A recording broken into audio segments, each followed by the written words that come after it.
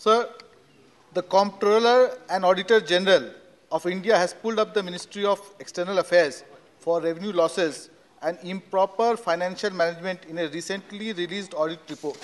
So my question is, does the ministry have any planned compensation mechanism in order to recover the revenue losses of rupees 58.23 crores occurred because of misapplication of fees in the OCI card scheme? Honorable Minister. Sir, I would like to inform the Honorable Member through you, sir.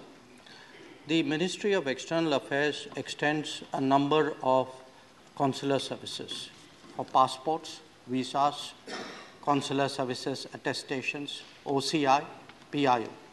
Each of this is a charged service. Now, because these are rendered outside the country, there are rate of exchange issues which come up. Now, these are all services which came up at different points of time.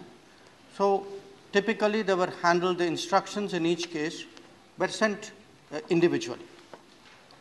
Now, in 2017, instructions were sent regarding, because whenever there is devaluation or revaluation, there's a refixation of the rate of exchange.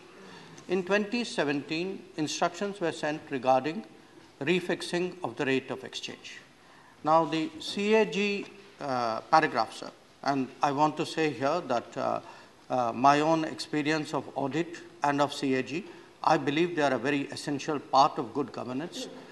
They help us to look at imperfections in our process. So, CAG brought to attention two sets of issues. One related to UK.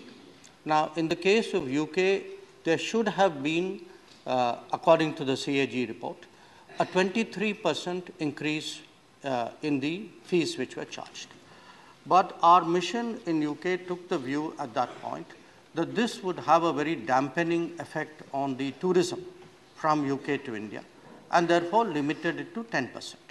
So they did it for what they considered to be policy reasons.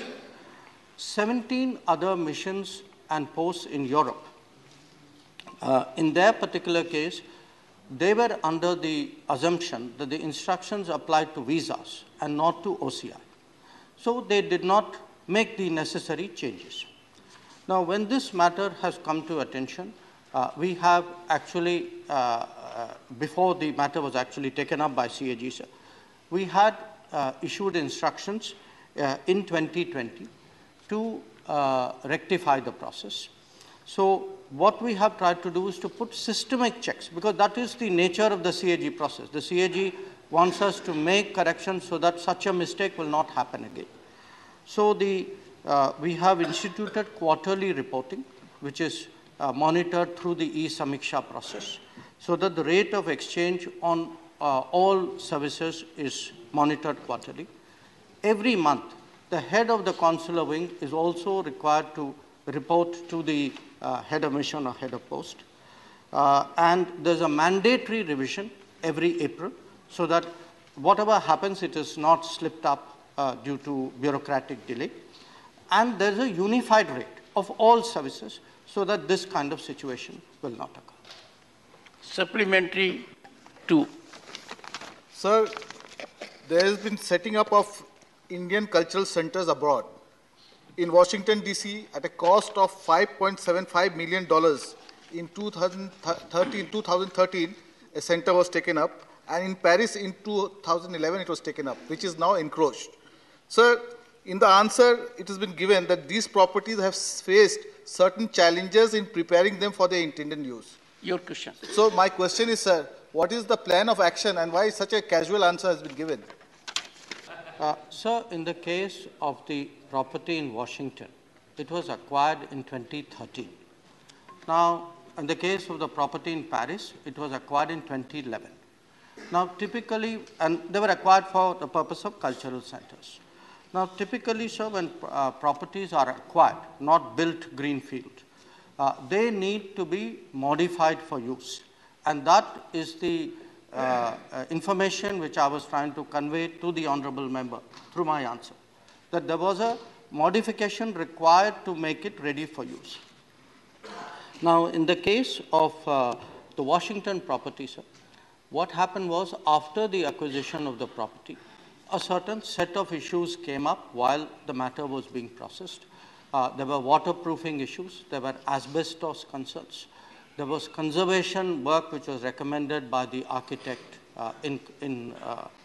we were looking at. And in all of this, we also faced a problem that the general financial rules of the Government of India was at variance with American practice. For example, our rules require us to take earnest money deposit, to seek a performance guarantee bond, to seek retention money, and these are not American practices. So by the time we resolved this, we actually had two issues then which came up. One, the Americans made us an offer of additional land in Washington, D.C.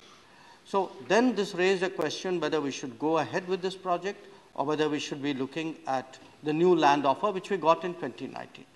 The second issue was COVID, because of COVID, everything was at standstill for 2.5 years. So I would like to assure the member that since we have a property, we are giving instructions for its usage by the embassy so that a government asset is not rendered infructuous. Now, regarding the property in Paris, sir, we had, again, some very peculiarly French problems. One was the tendering practices in France are very different from ours. They do not allow a general contractor who has overall supervision. So they insisted that the tender had to be split up into 15 packages, which were awarded to 10 different companies. Now, it was unfortunately, sir, a problem that one of the companies, which was in charge of structures, partitions, ceiling, and facade, went bankrupt. Now, in our country, by our procedures, we could have awarded that work to another contractor.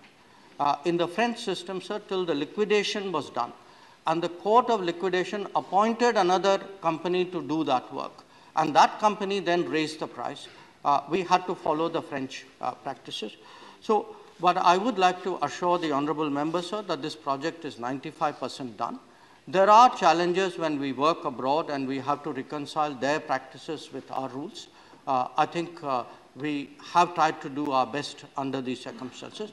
And I'm sure when the CAG paragraph is examined, including by the PAC, these will be issues which will be present.